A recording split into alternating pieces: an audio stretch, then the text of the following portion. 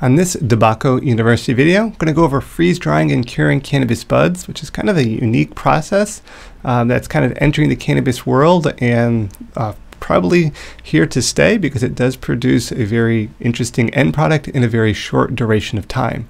So hopefully this video lecture will give you some insight into this unique method of drying and curing cannabis buds.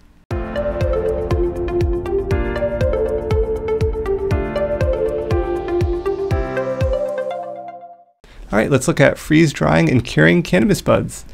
So this is not a new method, so I don't want to think that this is completely new and never heard of it before, but the general concept has been around for many years and got its start in the food industry. It is gaining popularity with cannabis since it can shorten the curing process to less than 2 days. Some companies are even claiming 24 to 36 hour total curing process with no loss in quality, maybe even improved quality.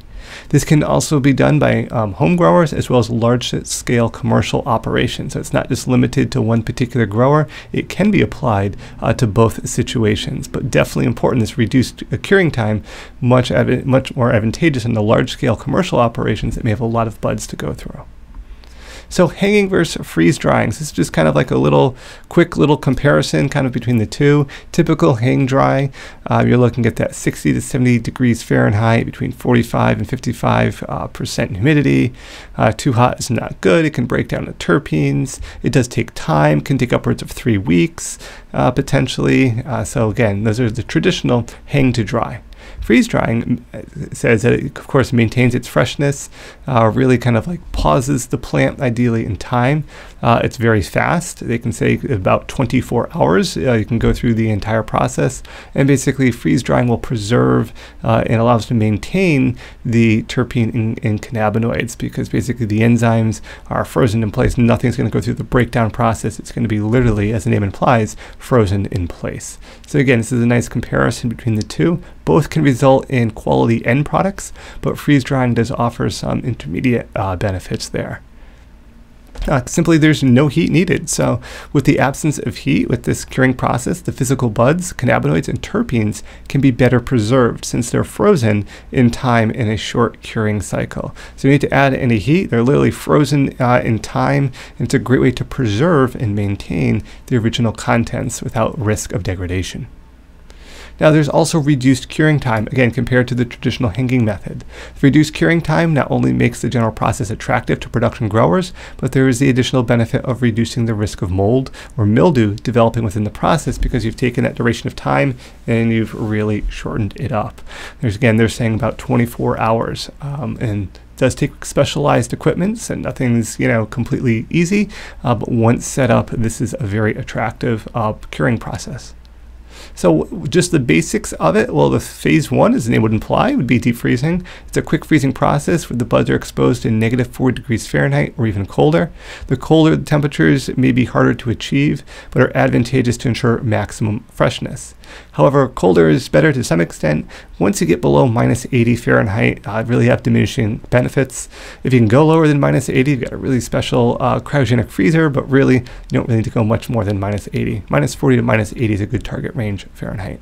The temperature should be maintained for at least 10 hours to help preserve the physical structure of the buds there.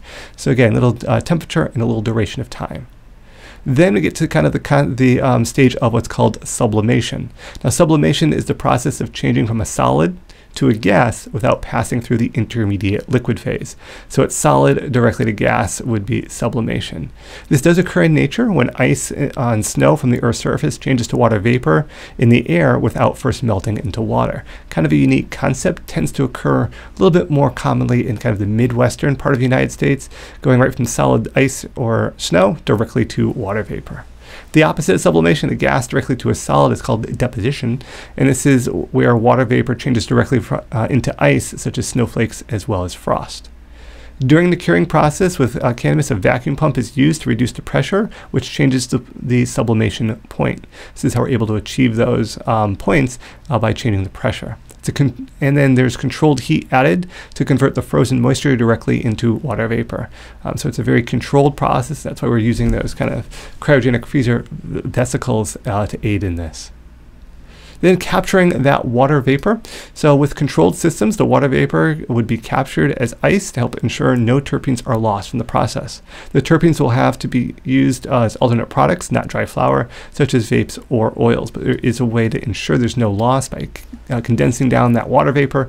Any terpenes that were caught in that water vapor can then be captured and used in other products, so they're not being wasted as part of the process.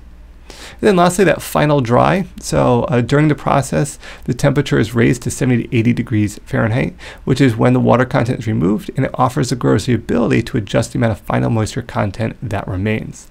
With controlled systems, this water content is under the grower's regulation, so they're allowed to go through and test and see.